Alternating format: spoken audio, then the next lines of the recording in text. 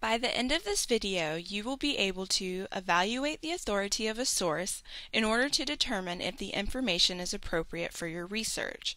When we encounter information online, we can't always tell who the author is. Search results look similar, and authority is often hard to determine.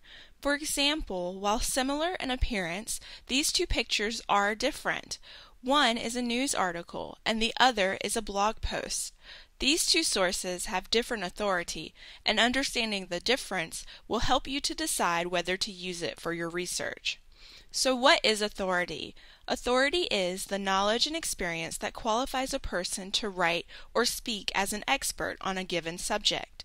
Evaluating the authority of a source requires understanding who created it, how they created it, and why they created it. To evaluate authority, you should first recognize that knowledge and information are created by people like you and me, and therefore prone to error and bias. Secondly, you should recognize that information also changes and develops over time. This picture illustrates the knowledge creation process. What you see represented here is a typical event-related publication cycle. The center represents the topic, the event, the discovery, or the artistic creation. And the path shows how the topic becomes, through different kinds of interpretation, a part of our collective knowledge. Whenever something major occurs, let's say the West African Ebola outbreak, a conversation gets started. This conversation takes place instantly over the web, radio, and television. However, the information quality and quality control varies widely among them.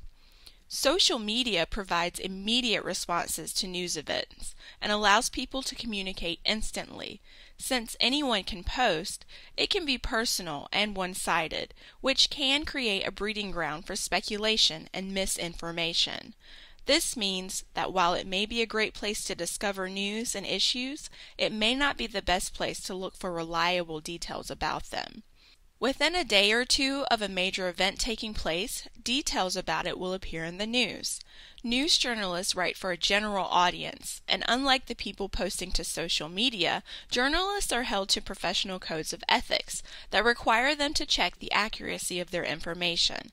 They can still get facts wrong, but they are required to try to get the facts right. So what they report is more likely to be more accurate than speculative.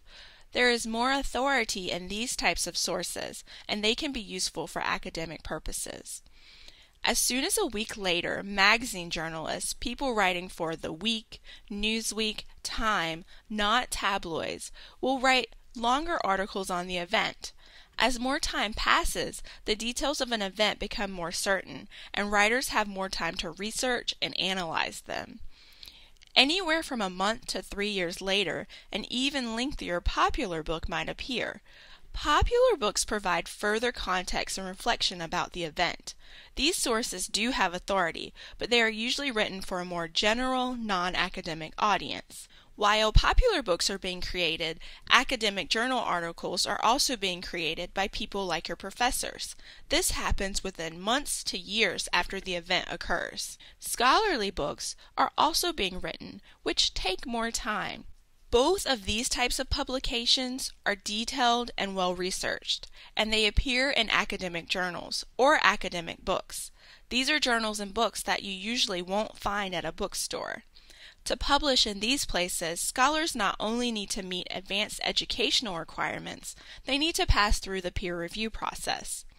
These sources have more academic authority because of the peer review, so they can be useful for academic research. When enough time passes, the event is absorbed into our collective knowledge. All of the details that we know become a part of our history, and they will appear in a reference work, for example in an encyclopedia or on Wikipedia. The purpose of encyclopedia articles is to provide some general context about the event. These articles are a great place to start your research because they often alert you to key issues, keywords, and other references about a topic. Now that you understand the ways in which information is created, you can become a part of the creation process by looking at the sources, evaluating them for authority, and using them for your research. Whether it's looking at the most authoritative sources to help you write a research paper or scanning social media to learn about breaking news, understanding who created it, how the information was created, and why it was created will help you to form your own opinion and enter into the research conversation.